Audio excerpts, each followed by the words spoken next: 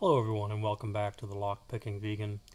Today I have something a little bit ridiculous for you.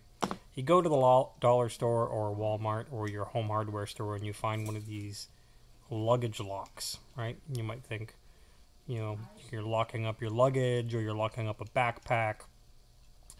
Anyway, how it comes in the box is a preset code. In this case it was 000. And you can open it up. If you turn it this way and hold it in this direction, you can reset it to whatever combination you want. Turn the shackle back around, close it, spin it up, and it would be quote-unquote locked. So, I mean, obviously this is a trinket. I got it in a box of 2 for $1.25. The business that makes this is Tool Bench, if you can believe that. Imported from Volvo Parkway, Chesapeake. I see a lot of different things here. Virginia, and then something about Canadian imports.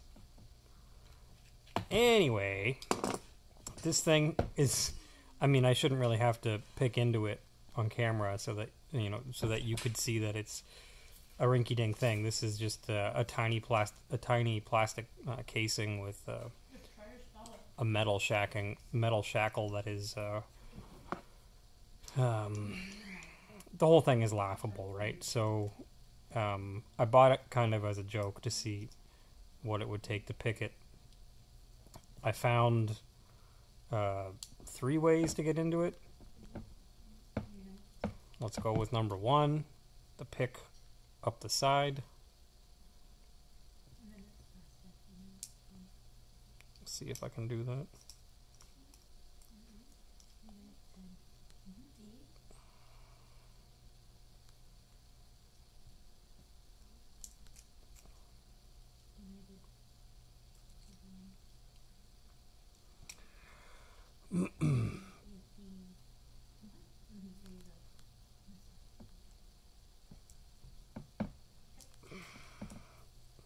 There we go.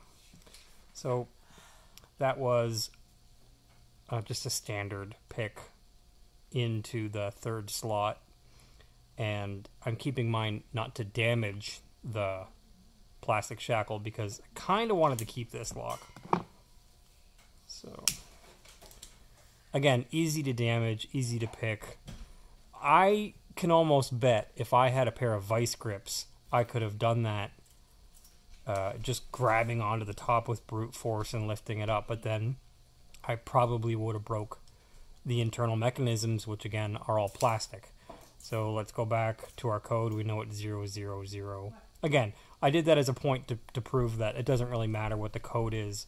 With a pick through that 3rd number slot, you could get this thing unlocked. Anyway, the whole thing is comical. I'm just doing this for lulz, honestly, because nobody buys anything like this and seriously thinks they're protecting anything. I sincerely hope not. So, yeah, it still works. I didn't break it, and I'm actually going to give this to my 10-year-old to fiddle around with. So, I didn't break it.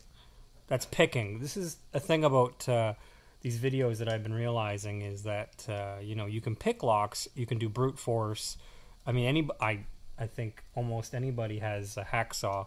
Any lock can be broken into with a hacksaw virtually. I mean, I had a patio table stolen the other night for one of our restaurants, and the guy just used a hacksaw on a pickup truck. So, locks are only a deterrent, let's be honest. But if we're going to pick and call ourselves a lock-picking vegans, then we should be picking locks. So that's what I did. I picked this lock open.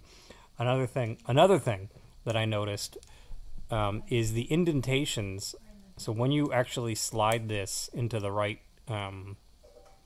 combination, what you wind up doing is on the side of the inner spool here on these numbers, there's a one cutout spot, kind of like indented teeth. So when you do that, you're able to pull 1, 2, 3 teeth together and go up, so and open.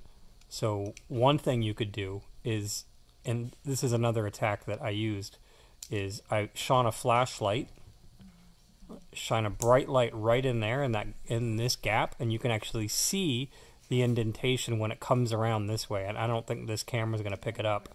So we know where the indentation is. But if I start spinning around here and you had a bright light and you shone it right there, you could actually see the cutout of where the female end of the lock is, right? And the male end slides into it. And yeah, so then you just turn it around, face it down, face all these open female slots down, and then the male shackle part that's connected to the shackle is able to pull into it like that on all 3 spots and come over. And again, you can bypass it that way. You can stick the pickup there like I did. This shackle only goes down to about halfway, so I just kind of push up in here and then push the shackle up. Vice grips, I think brute force with just a hammer would probably do this. You could melt this. It's plastic, right? Any plastic lock assembly, you just melt it.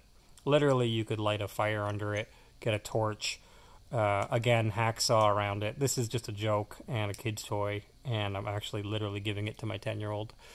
In any case, that's all I have for you today. I think these people, whoever makes these tool bench, should be ashamed of themselves if they honestly think that they're locking anything up in all sincerity. But, I mean, we all know that that's not keeping anybody out of your stuff. In any case, that's all I have for you today. Follow me on Twitter at adamjosh.com for more. And thank you for watching, and have a great day.